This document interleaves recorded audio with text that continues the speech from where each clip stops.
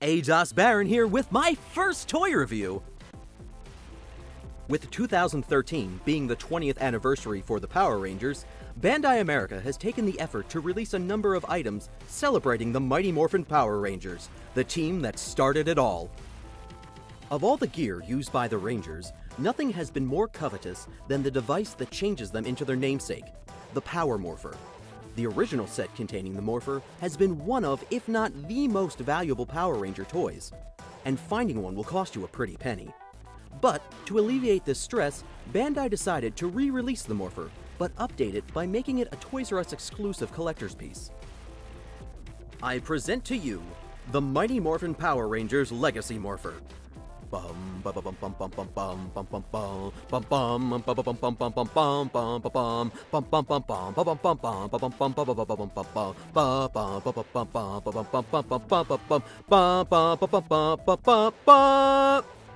Let's take a look at the packaging. It comes in a really nice, hefty, collector-friendly cardboard box and very reminiscent of the old vintage green packaging the original toys came in. At the top, we have the Power Rangers logo with the Legacy Power Morpher text printed in metallic gold, making it really pop off that screen. To the right of that, we have the 20th anniversary logo, as well as the 15+ age rating, indicating that this is not a toy meant for young children. The left side of the box here shows off Bandai's new Deluxe Red Ranger, another one of their offerings from the Anniversary line. On the back, we get a nice picture of the Morpher in the included coins. This image shows the device in opened position attached to the belt buckle. However, once the toy is inserted on the buckle, it actually can't remain open. Out of the box, here's everything that comes inside. Oh, and those. You get the Power Morpher, Power Coins, and the belt buckle. As a collector's piece, and stated on the packaging, this is a die-cast toy. Well, not all of it, but the metal pieces consist of these, here, there, and here. As far as the Power Coins go, we have the original 5 Rangers represented. Many of us would have loved an included Green Ranger coin, but I can understand why it wasn't with the set. Tommy had his own gold Morpher after all. The coin itself is a very thick hunk of metal with a lot of detail. On the back side, there's the MMPR logo, and on the front, you get the corresponding Ranger symbol. And while fairly small, each coin has some nice weight to it. Now to the heart of this set, the Power Morpher itself. Taking a look at the front, it's impressive at how great this toy is. We have the red ring with the words Power Rangers on it, and the black, let's call them parentheses, to the sides of it. What's really great is that these are not stickers, but actually painted on. By pressing the button on the left-hand side, the spring-loaded feature activates, opening the Morpher up and allowing you to morph. Though I wouldn't recommend doing it in public.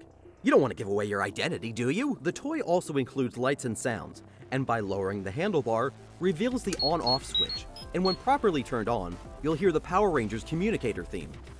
Once on, pressing the plunger button again will give you full range of all the lights and sounds, so now you're ready to morph. With the toy shut, simply pressing the button quickly opens the bracers, activates the LED lights, and gives you a morphing sound. But by holding the button down a second time, the lights will continue to flash and plays the theme song.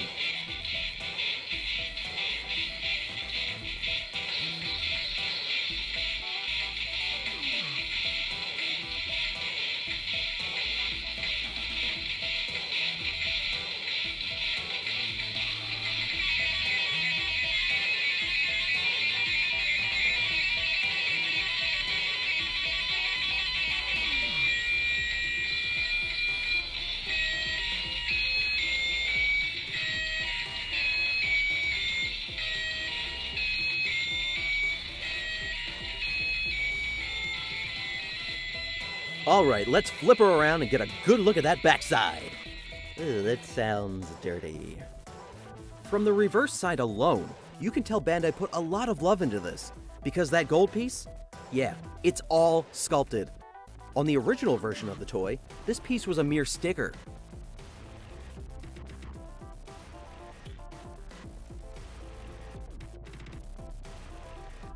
What you'll notice here is the pivot point for the handle is on the bottom. The 93 American version had it on the top, but that was incorrect, and it's nice to see that they fixed this issue. Those color strips on the top and bottom? Yeah, they're stickers. And what's worse is that there's a screw hole in the lower strip exposing the back of the sticker. So if you aren't careful, I fear it might tear. This is the only negative thing I can say. Now you might be asking yourself, well, how on earth do I get the coin out once it's in there? All you have to do is press down on the Z, spitting the coin out on the other end, freeing it up so you can put any of the other included coins in. Moving on to the last piece is the belt buckle, which was never offered outside of the original Japanese Dino Buckler toy. I would have been okay without this, but I am so pleased Bandai went the extra mile and included it.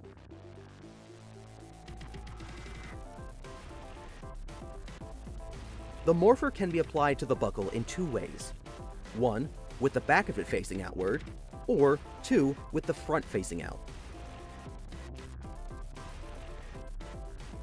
If you see here, when it's back facing, the Morpher remains flush to the buckle, but when flipped, it leaves a small gap between the two pieces. Both ways remained very well locked in place, so you needn't worry about it falling out. If you're a Power Rangers fan, or ever wanted the Power Morpher in your collection, I'd highly suggest you hunt it down. It retails for about $60, which is a steal, considering it is of much higher quality than the vintage toy, and that can run you anywhere between $200 to $400. It is hard to find at Toys R Us, but don't worry, more shipments are planned starting in May. This is Ados Baron, signing off!